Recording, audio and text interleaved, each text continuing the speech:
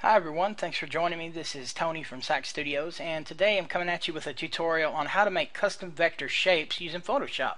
Now this comes from my Facebook page. We had a user who requested this, and I know I haven't made a tutorial in a while. Kind of been in and out of the hospital, a little sick here and there, but I'm okay now and ready to go. So with that said, allons-y and let's roll. So we're going to go ahead and start off by making a new canvas. And I'm using 1920 by 1080. That's just the resolution I like to work at. You can use really anything as long as it's bigger than the custom shape you want to make. So now that we have that set, I want to show you a little bit about custom shapes. So we're going to go over here to our toolbar and we're going to click on this little throwout box. And you see you've got all kinds of different options in here, but let's go down to custom shape tool. And when you do that, let's go up to the top first and let's make sure that this box is selected and shape is showing. So we want shape, and we want to come out here to this first little square box and we want to use combine shapes. We'll come back to that when that option is available, but it's very important we choose that. So first of all, what I want to show off is there's all kinds of custom shapes here. Now depending on how you've got your configuration set up, you may not see all of them. So if you want to see all of them, come out to this little gear and click it, and a little flyout menu pops out. Click on all, and when it comes up with replace current shapes from all, instead of saying OK, let's say append. What that does is it appends all the rest of the shapes to the ones currently there that's available. So then you can scroll down and see all the custom shapes that are preset in Photoshop already. Now a lot of times you may not find what you're looking for if you want something particular, but there are quite a few in here to choose from and that you can add to or edit. So let's pretend we don't see what we want. Maybe we want a chat bubble that has overlapping bubbles and two tails. So basically what we're going to do to get that is we're just going to go back over here to our shapes menu. We're going to choose the ellipse tool. Okay, and like I said, we just want to make sure the canvas is bigger than the area we're going to work in. So we're going to draw out a bubble. There's my chat bubble. Now like I said, I want double chat bubbles. So I'm going to go ahead and duplicate that layer. Choose OK. So we've got two layers, and I'll click on my selection arrow here, my selection tool, and I'm just going to drag this out a little bit because like I said, I want two bubbles overlapping. Now that we've got that, I'm just going to go ahead and select ellipse 1, and I'm going to hold shift and select ellipse 1 copy, right click, merge shapes. Now that that's done, we need to add our tails. So let's go ahead and choose our pen tool, and again make sure we're at shape like I said before up here. Now over here we're going to choose combine shapes, and you have to have an active layer, shape layer on here to do that, so that's why it wasn't available before. Now once we've got that done, we're just gonna go ahead and click somewhere in this area to make our tail. Now the normal chat bubble has a tail about right here, but maybe we want a different tail. Maybe we want it to start up here. We're just going to click somewhere inside the first bubble and then come down here. Maybe we want a longer tail. We're going to click here and just kind of drag up, and that puts a kind of a curve in it for us.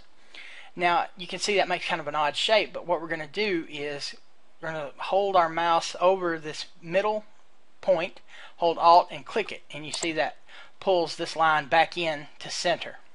Now we're just going to come back into this box and click somewhere else, and we're just going to pull out like that and let go. And you see now we have a custom tail. So again, let's go to this middle point, hold the mouse over it, hold Alt and click.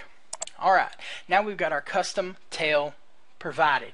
But what if we want one on this side too? Because like I said, we're talking about two people overlapping a conversation. So how do we do that? Well, that's kind of easy too. You can see we have our shapes defined here, our shape layers defined.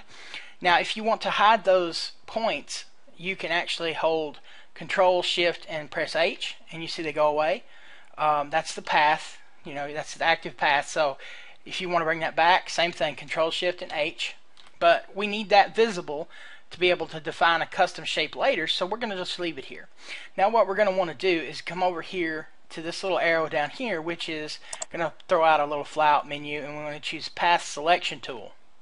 What that's going to do is highlight this path that we created, and just like with anything that you want to duplicate like this, just hold Alt down. I believe that's Option on a Mac, Alt on PC here. Just hold that down and just click, hold down, and drag it over to this side. Now, of course, it looks off, but that's because we need to flip it horizontally to go the other direction. So we're going to go up to Edit, down to Transform Path, Flip Horizontally. Now we're just going to grab it and drag it where we want it. It doesn't have to be in the exact same spot. It can be down here if we like. Remember, it is a custom bubble. And so if we're going to be using that kind of bubble a lot, like we just created, we're going to need to save this as, you know, a custom shape so we can use it again without having to create this all over again.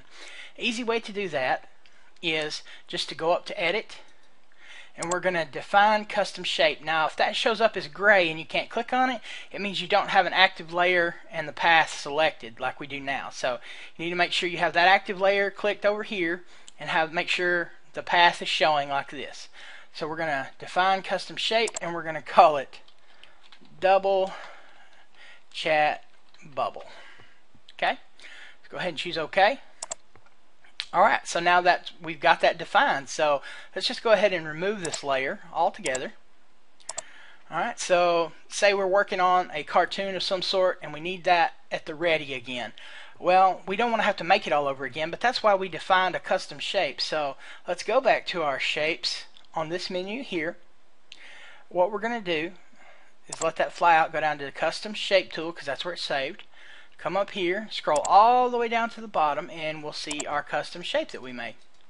So we're just going to drag it out, and because it's vector, we can make it large, small, it doesn't matter. It'll look just like it's supposed to. Like I say, you can drag it all around. Now if you want it completely proportional, I suggest holding Shift and Alt and dragging up and out like this, or you can come out this way, you know, change it however you like it. And if you need it big or small, and there's your custom chat bubble. Now if you're working with say you've got a black background and you need the chat bubble to be white, just make sure white is your forecolor, and when you choose the custom shape up here, got it selected, drag it out. And if we want it proportional, just you can hold Shift. If you want it 100% proportional, you can hold Alt, but that may throw it off there too. So you can do Shift and just drag it out to where you want it, let go, and you see we have a white chat bubble. And because it's vector, it's not going to be horrible. So you can actually, but once you come over here and do something like rasterize it, then it becomes, you know, a bitmap, and then it will artifact eventually if you try to resize it. So get it the way you want it before you rasterize. Once you rasterize, you'll see that the jagged edges go away and it looks good. So that's all for today, and I hope you enjoyed this tutorial, and there's going to be plenty more to come. Please leave any requests over at facebook.com/SaxStudios, or comment on this video. Like, favorite as you do. I really appreciate it. And leave any comments you want, requests. I'm glad to do them. Thanks for watching. Take care. Have a good one.